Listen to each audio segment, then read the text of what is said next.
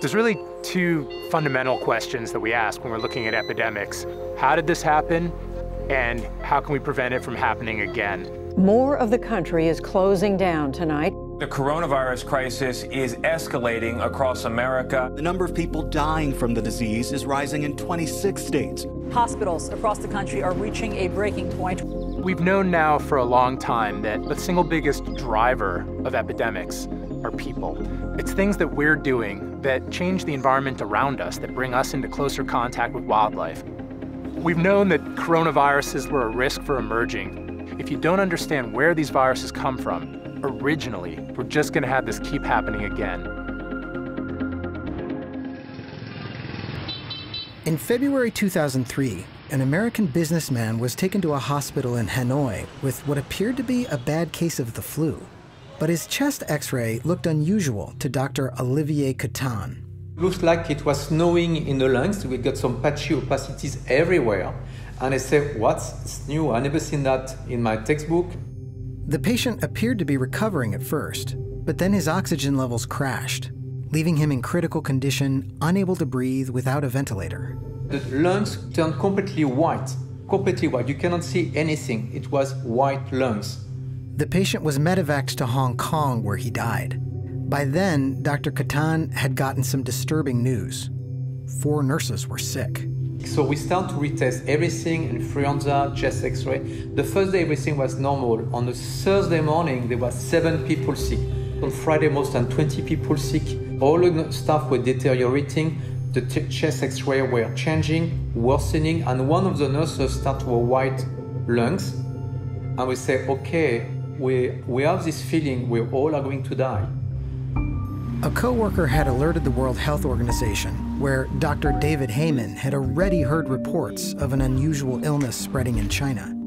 The outbreak in Vietnam helped convince him there might be a new disease spreading around the world. By Friday of that week, there were reports from Singapore, there were reports from Hong Kong, and also from Canada.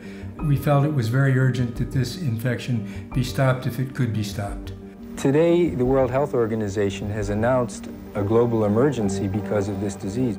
We gave it a name. We called it severe acute respiratory syndrome. The disease known as SARS has now spread to at least 17 countries. Tonight, at least 60 people are dead because of it. As cases continued to spread, scientists were starting to understand the new disease. Scientists have been zeroing in on something called the coronavirus. Though coronaviruses typically cause just a mild cold, this one turned deadly. But where had it come from? SARS was traced back to a handful of early cases, people who were linked to wildlife markets in southern China. There are literally cages and cages full of wild animals caught from the wild, stacked on top of each other. You have people handling these animals, butchering them live in the market, and possibly touching their face, having a cigarette, or eating. And so there's a lot of opportunity for people to get exposed to animal viruses. Scientists suspect that it was at those markets that the virus jumped species. Scientists now believe these strange-looking creatures called civet cats may be the source of the SARS virus in humans. The Chinese government banned the sale of wild animals and killed thousands of civet cats. And a combination of quarantines, travel restrictions, and luck eventually stopped SARS before it spread out of control. But it was a dire warning of what could happen. SARS coronavirus was really the first pandemic of the 21st century. It affected people around the world in more than 25 countries. We saw the emergence of a new coronavirus, thought to be from an animal. That was a wake-up call that things could spread rapidly around the world. It was the kind of scenario that many public health workers had been warning about for years. Until 2 months ago, doctors didn't even know this virus existed. Decades before SARS, public health investigators started to notice a troubling trend. New viruses were appearing. The first Ebola outbreak in 1976 killed nearly 300 people. In the 1980s, HIV spread around the world. It's thought to have come from chimpanzees. In 1997, a new strain of flu jumped from chickens to people in Hong Kong. What we've seen now is an acceleration of emerging infectious diseases. There have been more and more outbreaks over the past few decades. It's estimated that up to 75% of those new or emerging diseases come from animals and spill over into humans. Jonathan Epstein has spent years researching how that process happens, and an outbreak of a virus called Nipah in Malaysia offered new clues. Here we go. This outbreak started in people when farmers were getting exposed to sick pigs. This was a new virus that hadn't been seen before, and it was killing about 40% of the people that got it. The Malaysian government slaughtered about 1 million pigs, but the virus didn't go away. Follow-up research found that the pigs contracted Nipah from bats that live in the rainforest where the pig farms were built. This is where the first infections happened. Notice the fruit trees over the pig pens. The bats were attracted to mango orchards on the farm. Though normally these bats would be foraging on figs or other wild fruit in the forest, they were drawn to these large orchards. They would eat mangoes, and in the branches that were overhanging the pig enclosure, they would drop pieces of fruit.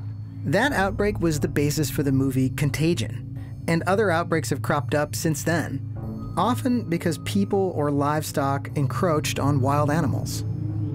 The human population, as it grows and grows, is putting incredible pressure on natural systems all over the world in ways that we never did historically. There are 8 billion people living on this planet. That's 6 billion people more than we had at the time of the 1918 pandemic. And that dramatic increase has resulted in a significant disruption of the ecosystems around us. Most scientists believe the interaction between people and wild animals led to the COVID-19 pandemic. And they say the pandemic shows we haven't learned the lessons from previous outbreaks, especially from SARS. After the SARS outbreak, there was a flurry of research into treatments for coronaviruses and into discovering where they come from. The hope was we would really continue to invest in understanding how viruses like SARS emerged. But over time, people forgot about the urgency of SARS. Resources started to shift elsewhere to other crises or other emergencies. Funding dried up after the outbreak was contained, and so did the research that should have gone on that could have possibly prevented future outbreaks. Epstein was part of a team that did continue to research SARS after the outbreak was over. It turned out the SARS virus, like many other diseases he studied, most likely came from bats. In fact, by 2017, Epstein's colleagues had discovered dozens of coronaviruses in bats, including one 96% similar to the virus that causes COVID-19. And they found evidence that some of those viruses had already made the jump into people. Knowing people and bats were having contact gave us a strong signal that there was a risk of another coronavirus emerging. And the question was really going to be, which one would it be and when would it happen? Though it's not certain how the new coronavirus emerged, it likely originated in bats and later passed through one of China's wild animal markets. They were allowed to reopen after the SARS outbreak ended. We've known that coronaviruses like this were a risk for emerging for a long time. This is really, if it isn't our final warning, it certainly should be a wake-up call right now that we need to change the way we're doing things. There may be a virus out there that is more transmissible and even more lethal, and we can't afford to wait until that makes its way out of an animal and into people. It's impossible to prevent spillovers entirely, but there are ways to reduce the risk. Regulating or shutting down the trade in wildlife, early detection of new diseases, and separating domestic and wild animals. Dennis Carroll started a project called PREDICT to try to find unknown animal diseases. How many different viruses are there? PREDICT allowed us to begin quantifying that. There are about 1.6 million different viruses. We estimated about 600,000 of them had the potential to infect people.